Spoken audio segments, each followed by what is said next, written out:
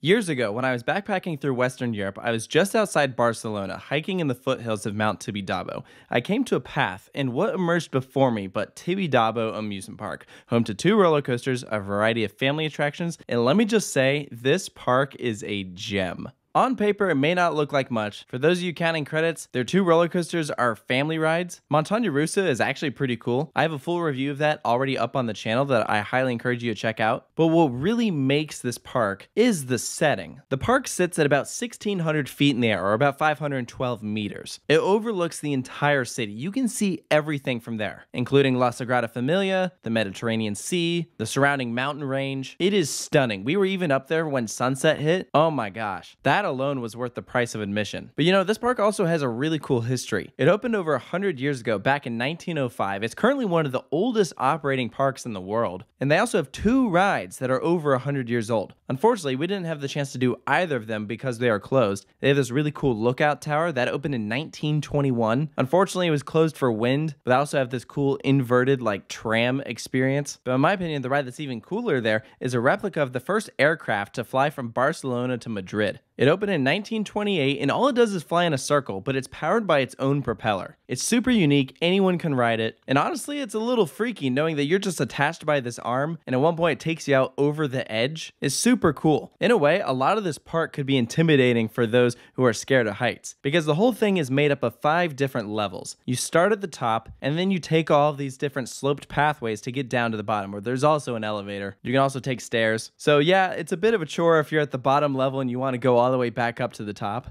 But it gives the place a lot of character, and I think that's what made it so memorable. I honestly didn't know a lot going into Tibidabo, but I was so impressed. This was my 2nd time in Barcelona. The first time we skipped this place. We were like, only 2 roller coasters is probably not that cool. No, I'm here to tell you, if you're visiting Barcelona, you should go here. Even if you don't even like rides, the view alone is outstanding. I'm convinced that just about anyone could go here and have a good time. So let's walk through the whole experience of going to Tibidabo. First, I want to mention how you get here. We actually took a funicular up to the top of the mountain and then a bus directly from that station to the park. That was the one we took. There is a funicular that is attached to Tibidabo. We took that one back down to the bottom to a different station. But the bottom line is you don't have to drive up here if you don't want to. You'll know you've arrived to Tibidabo when you see this massive church right outside the entrance. It is so iconic, the architecture is beautiful, and it's one of the main identifying points when you're in Barcelona and you're looking out trying to see the park. Just look for the big church on top of the mountain. Now, this is not a free to enter park. Entrance is 35 euros or about 37 US dollars. So it's not super expensive. I think it's a reasonable price for what you get. The first attraction you'll see is that big lookout tower. Almost looks like one of those skyscraper attractions. You also see these big blocks that spell out Tibidabo. So cool, great photo op. Up on that first level is also a carousel. There's that plane I was talking about. Also right near the entrance is this really good frozen yogurt place. We got these incredible waffles there. Highly recommend. And then you can start making your way down to the bottom across some of these ramps. One of the attractions that I think is a must-do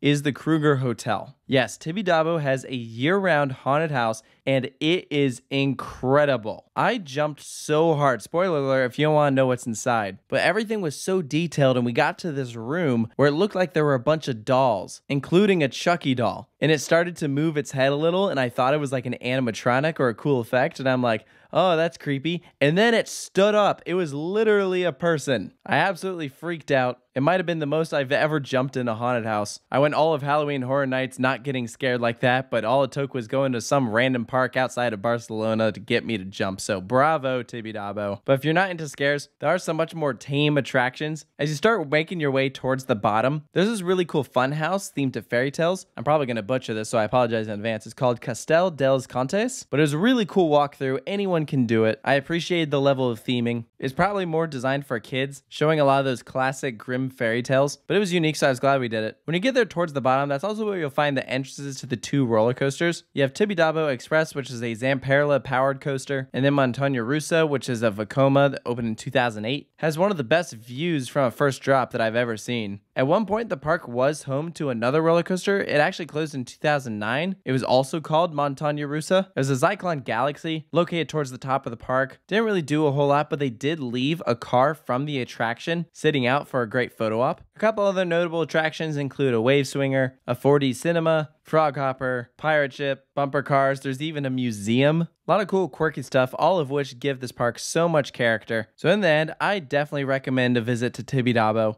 It was honestly one of my highlights from visiting the area. The place just had a really happy vibe. Heck, they even have their own theme song. Tibidabo, Tibidabo. It's like really catchy. I just can't sing. I haven't even say the food is good. We actually ate just outside the park entrance at this little restaurant. It seemed like there weren't a ton of options in the park. It was mainly just a couple like stands here and there. But we also went in December when it was cold, and so we wanted to eat inside. But I think if you're a fan of theme parks, a fan of culture, and good views, Tibidabo gives you a little bit of everything. Not saying you necessarily need a full day here. We did end up spending more time at this park than I think we originally expected. Part of us were thinking, oh, maybe we'll be here for like 2 hours. We were there for at least double that. There's more to do than we expected.